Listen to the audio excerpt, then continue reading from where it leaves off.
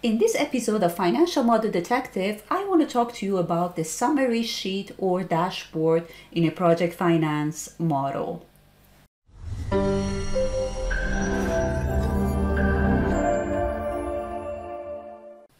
Okay, so when you're building a financial model, you are not building a tool for yourself, right? This is a tool that you are building for other people. You have some users that will use the financial model to evaluate and appraise the project, right? So you need to understand, as a financial modeler, you need to understand who are your users and what do they require when they work on the financial model. So most of the time, the user of a financial model are the executive officers, investment officers in a bank or in a fund. They need the financial model or investment appraisal analyst. They need the financial model to kind of draft papers, investment memorandums or project information memos so that they can send it to investors for getting money, or they need it internally to prepare papers to send it to the board so that they can get approval for their project. Okay, so it's mainly at that level, at the very top executive level. These people, they can go to the financial model and check, however they don't have time. So these analysts at that executive level, they need to take the financial model, summarize it, take the key points and report it to the top executive. So your role as a financial modeler is to make these people's lives easier, right? So how can you do that? So first of all, you need to understand what is the information that they need to extract from the financial model. So let's just go and look at an example of a project info memo and see what are the key financial information and tables that are typically contained in this kind of memos. Okay, so the first example that I want to give you is from AFDB. Let's say that your project, you are looking for funding from African Development Bank. Okay, so in order to know what are the things that an investment analyst, an investment officer needs to report to their board, you can go to their website and check for their financial analysis guideline. That's where I am now. So you see that they have this financial analysis and appraisal of project. This is a guideline. So in the guideline, and we're going to quickly go over it, you see that they mentioned that in the documents that they are the document that they need to submit needs to have the investment.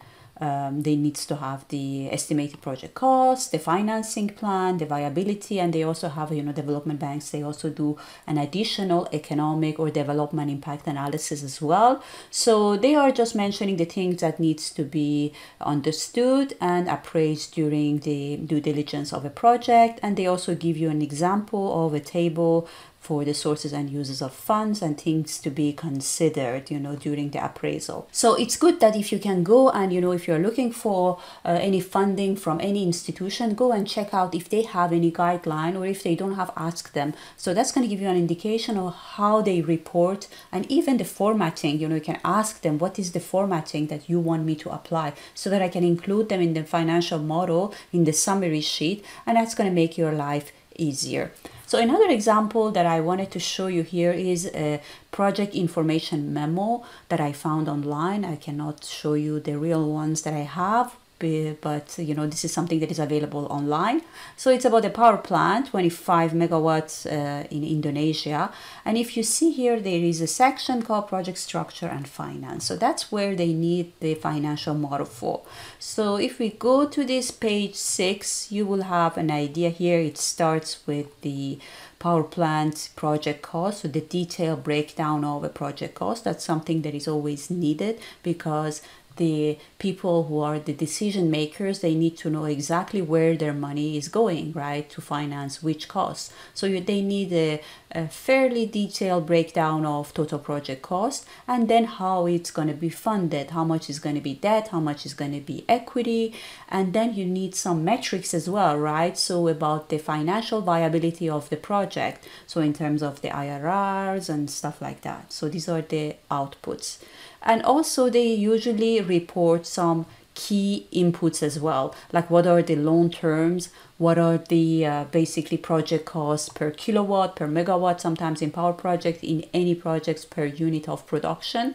So these are some key inputs that might be also useful to report in this section of the paper.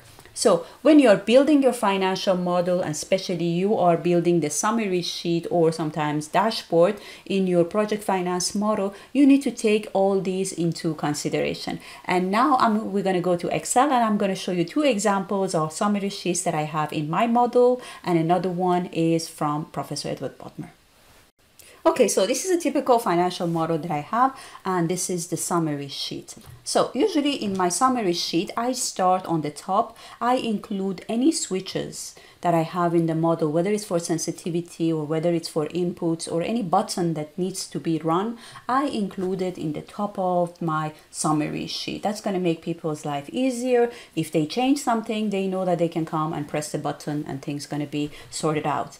And if there are any switches that they can switch in between different scenarios, I also include the switch here on the top of my dashboard or summary sheet.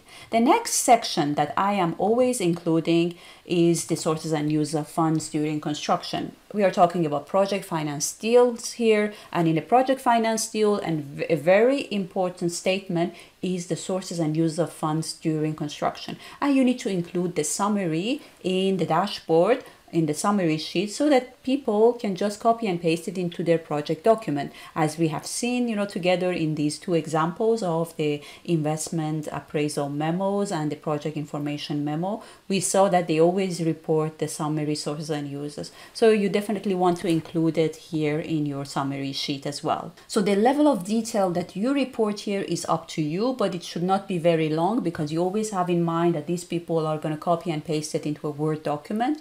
So you don't need that very, very detailed technical reports of each and every cost item, but just a summary will do.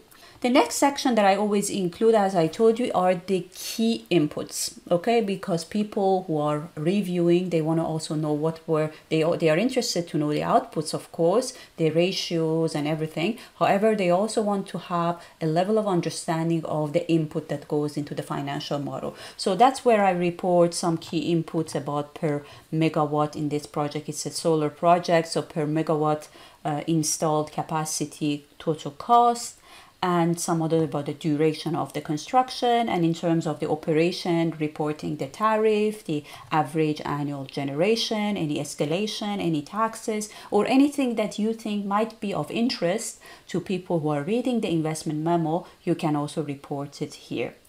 The next thing is the financing key parameter. So if you have loans in the project, which is mostly the case in project finance deals, you want to also have tables reporting the key loan terms. So for example, here I have two tranches of debt, and I report, the key kind of the maximum commitment, the interest, and the tenor, and things like that.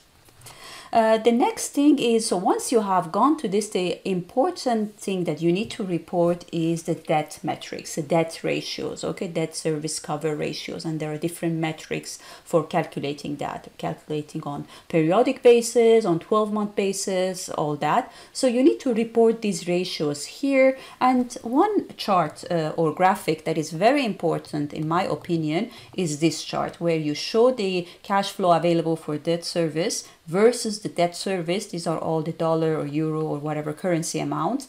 And then you report the ratio as well at the same time in one graphic.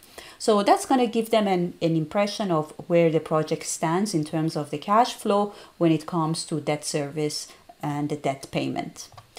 The next thing, of course, is the shareholders, right? So the shareholders, they also need a return from the project. So you need to include the metrics for these shareholders as well, in terms of IRR, what they are getting, in terms of maybe multiple of cash, maybe NPV, payback period, and also maybe a chart that can summarizes what they get on annual basis in terms of dividend for what they have put up front during construction. The other thing that I always include is a very summary financial statements, meaning the P&L, cash flow statement or cash flow waterfall, and the balance sheet. As I show you, let's look at this investment paper that we were looking. They have a section where they report the summary, balance sheet and cash flow statement. And sometimes they don't put it in the main body of the document and they put it as an annex.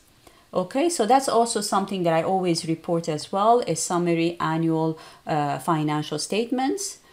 And the last thing is also a dynamic chart for visualizing all the cash flow items, the P&L and the balance sheet. Okay, so that can be also useful. So if these people that you're sending the model to, they want to report the net profit after tax, they can just copy and paste this one. But if however they are interested to show the long-term liabilities, they can switch and also report the long-term liability in their investment paper.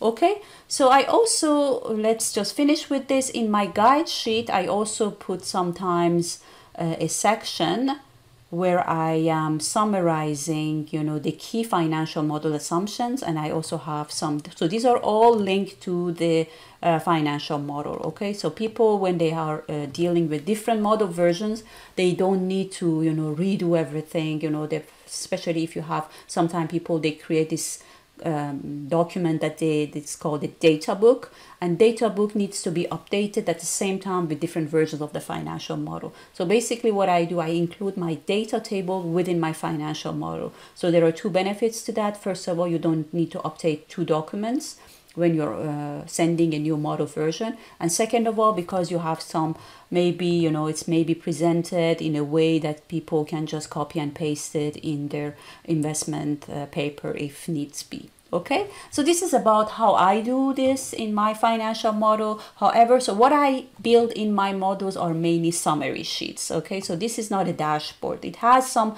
because to me dashboard is basically interactive. Okay, so you need to have some level of interactivity with your user, or provide this ability to your user to interact, meaning change inputs and see the output result right away. So I have it, for example, for this one, but I don't have it for the inputs. I don't have many switches. I have maybe one here for sculpting the debt, but I didn't provide many switches here.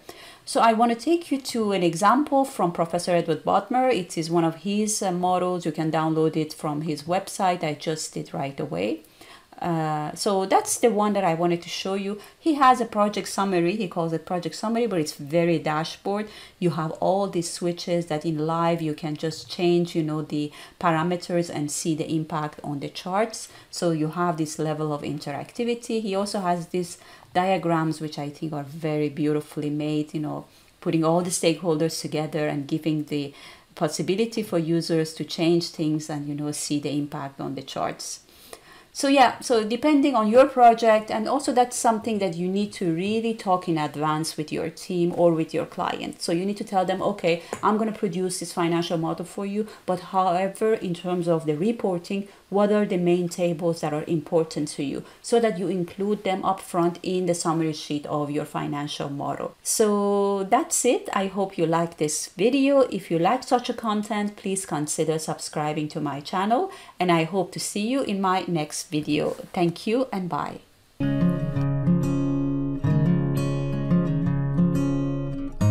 If you want to learn how to build better financial models, check out my online course on financial model spreadsheet design at courses.phoenixmode.com.